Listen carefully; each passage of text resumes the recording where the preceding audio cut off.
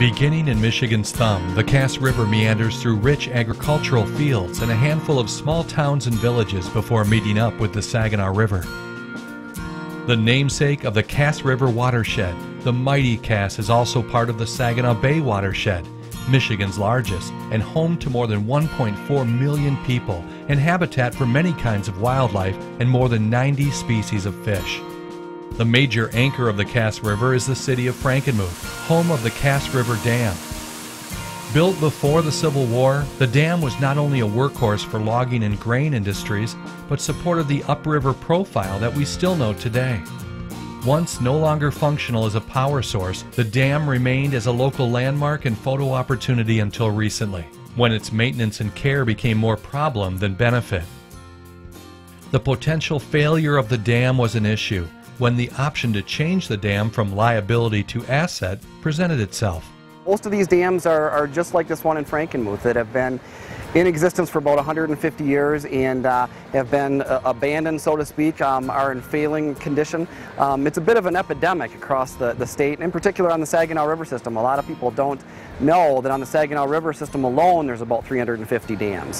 Some of them are larger dams that are producing power and providing for flood control, but a lot of the other ones are what we consider low-head dams that were often used for mills, like this one here in Frankenmuth, and those are the ones that are in kind of disrepair at this point.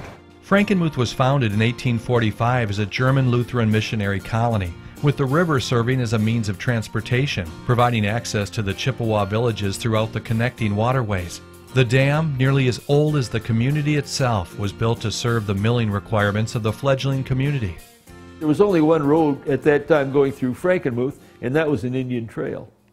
Everything virtually that was brought to Frankenmuth of any considerable size came up by scow or barge on the river. Now the river is very shallow, so you could not use a deep draft vessel, but what they mostly used were scows or barges, flat bottom boats, and that's how they brought their goods and equipment. When the mill was built up here near the dam, all the milling equipment came up on a scow from Saginaw. The Cass River is named for Michigan's first territorial governor, who would be honored with the renaming after he secured much of the lower peninsula from the Native Americans. The river would remain mostly untamed until the settlers in Frankenmuth decided to harness its flow to grind grain and cut wood. The first dam spanned the Cass in 1847. Several mills would soon appear on its banks. The Cass River really was not the Cass River until the Treaty of Saginaw in 1819. Before that, it was the River of the Hurons, the Huron Indians. So after the treaty was signed, Governor Cass negotiated that treaty, and all of a sudden he had a river named after him.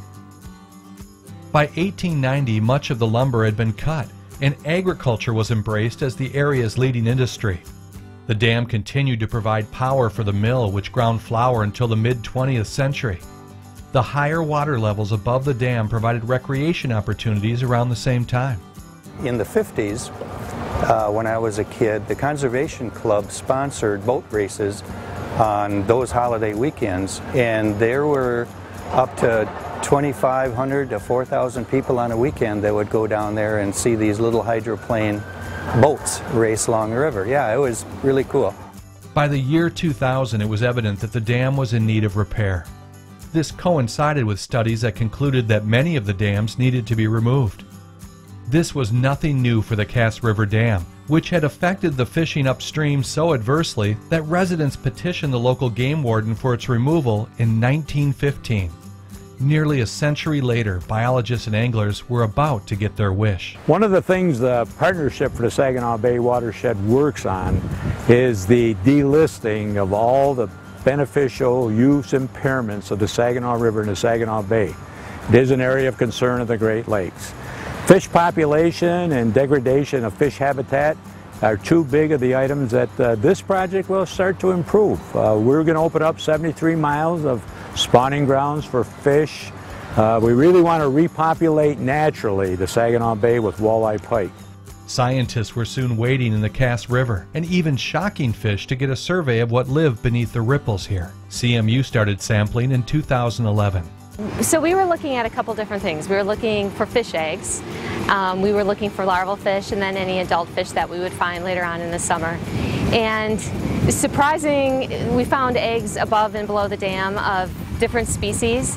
But definitely we found more below the dam, we found more species below the dam, and just more fish below the dam. The dam was obviously blocking prime spawning beds further east, but it was also serving the purpose as an obstacle to invasive species that had taken hold of the Great Lakes.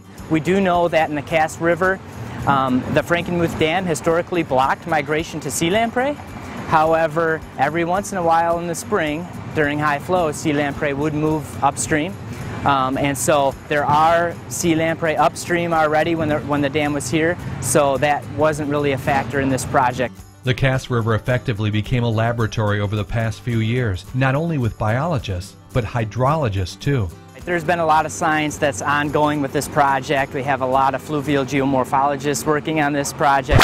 A fluvial geomorphologist, yeah, they're a pretty fancy word for a hydrologist. That's somebody that works with water.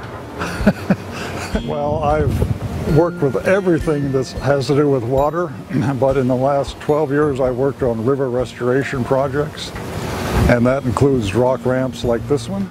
Dr. Sandy Very of Ellen River Partners was called in to design a 300-foot wedge of rocks that would be capped with large stone weirs to allow the fish to ascend to the level of the old dam. It's literally a ramp of stone that starts out low below the old dam and ramps right up to the top of where the dam used to be.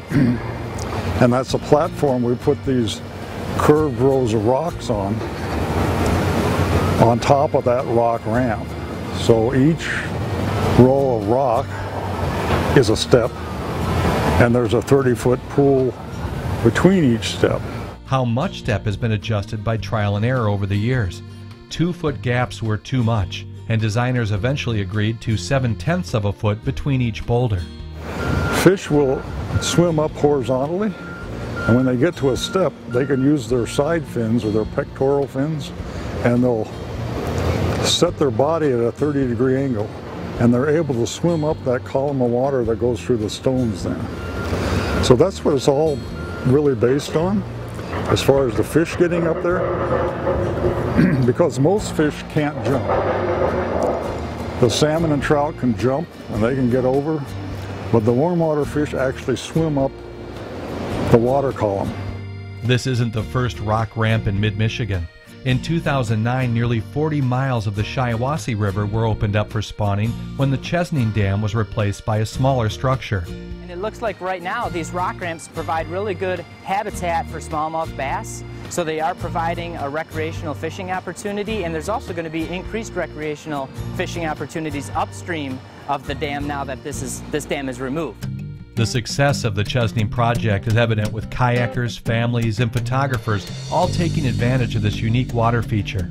Frankenmuth was counting on the same draw for their $3.5 million venture, and the time to remove the dam had to be carefully timed out. The reasons we're constructing at this time of year is because historically the river flows are at their lowest. It allows for easier construction. It allows for the contractors to work in the river in a safe and effective manner, which is very important to us. Once the spring comes and the snow melts, the river is a lot higher. They'll be flowing a lot quicker. You won't see the rock formations to the extent that you see them today. Much of the year you won't see that. Frankenmuth's dam is unusual because it's built on a curve. Most of them are in the straightaway, but here it's on the bend. So when we do these circular pieces of stone that sit on the ramp, they're not concentric. They have to wrap around this way and then that way, just like a conveyor belt at the airport when your luggage goes around and you see those plates. It's the same thing that's happening here. You got to adjust all that. Blasted from the world's largest limestone quarries near Alpena, 50 million pounds of stone were hauled into Michigan's Little Bavaria. There's nearly 25,000 tons of stone that we had delivered starting last year, and it's taken several months of just stone deliveries to get it to the site. You know, we have 5-foot stones, we have 3-foot stones, and then a blend of 2 to 3-foot smaller stones.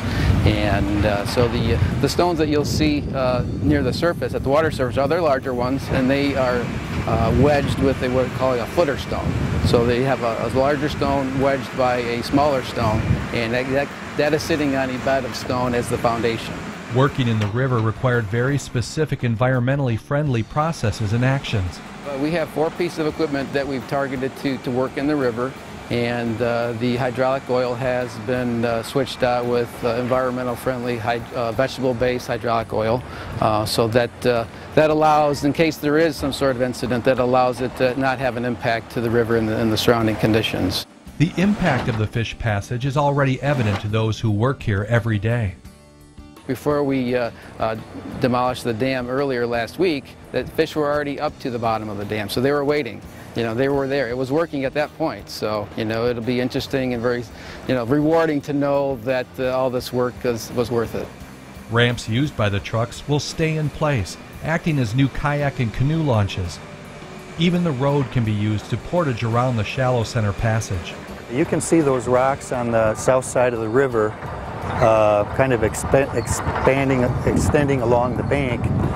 Eventually there will be 2 what they call veins reaching out there, and as opposed to the weirs which cross the river perpendicular, veins are almost parallel to the river, but they angle out into the river. The construction site included a parking area for sightseers who frequently went to the riverbank to see what all the splashing was about. You saw lots of people bring their lunch at lunch hour or come and spend the afternoon just watching them bring the rocks in and how they moved it. And it was really kind of dance in the water to see the skill of the operators. Removal of the top of the dam brought up some old boards and rebar, and a look at what the 1925 cement rebuild of the dam was like. They found some tie pins that may have been as long as 8 feet long, but the tops of them with their heads, they found some other things that's over in the kind of the junk pile, but they had to remove it as part of the project, and that's all in. So the museum will be able to go through all those things. They found a tire. They don't know how a tire got in there. The community effort that originally built this dam is reflected in today's partnership. Now, this really is a case study in project partnership and the way federal, state, local, and private governments and private citizens really need to work together. This project is cost shared. The city of Frankenmuth is the non-federal sponsor. They're providing 35% of the overall project costs, but a lot of those funds were raised in the community by private businesses and private citizens donated to the project. Just the collaboration with the Fish and Wildlife Service, with other environmental organizations, including the state of Michigan, really brought the project to fruition and really made it what it is today. Today, photographers are bringing their clients here for photos. Tourists rest along the banks to enjoy the relaxing babble of the river. And those who have spent countless hours making this happen have made long commitments to make sure it does what it's supposed to. The purpose of the project is fish passage. We want to make sure that's happening and that the fish are actually able to pass, okay? So we'll be out here, again, for the next several years until this ecological success is achieved.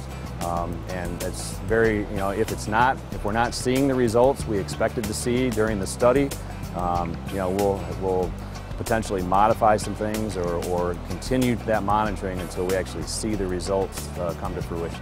This is a win-win for the fish and a win-win for the people above the dam. It's a great compromise to solving the problems of fish passage and keeping the backwaters so those people can enjoy what their beautiful scenery in the backwaters.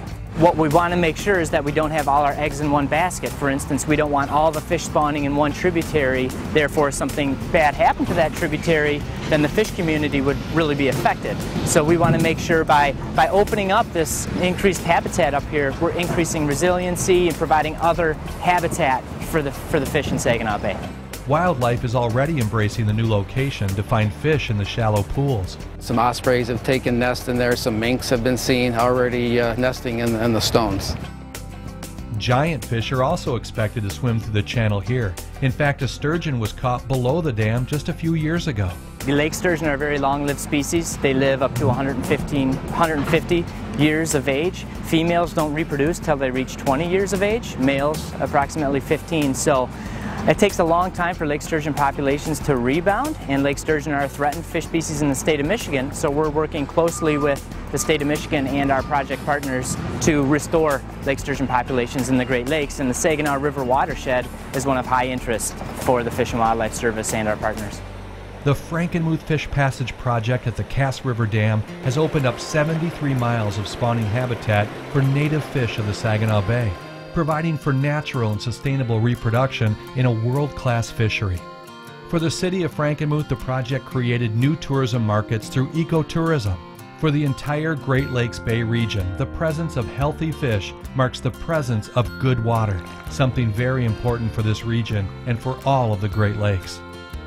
While long in coming, the Frankenmuth project successfully combined environment and economy right here in Michigan's Little Bavaria. The architect of the project, Sandy Very, has simpler thoughts about Frankenmuth and the rock ramp. Well, it's a great town, beautiful town, and I know we're adding to it now with what we're doing out here.